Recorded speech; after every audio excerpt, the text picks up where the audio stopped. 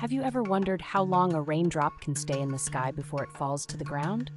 The journey of a raindrop begins with cloud formation, a fascinating process involving the complex interplay of atmospheric conditions.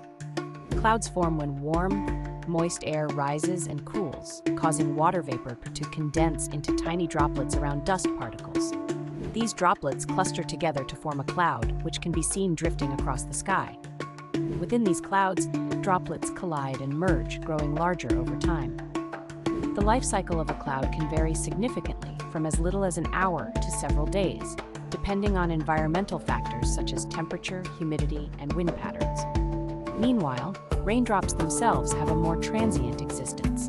Once a droplet grows heavy enough, gravity will pull it down, transforming it into the raindrop that we see falling from the sky.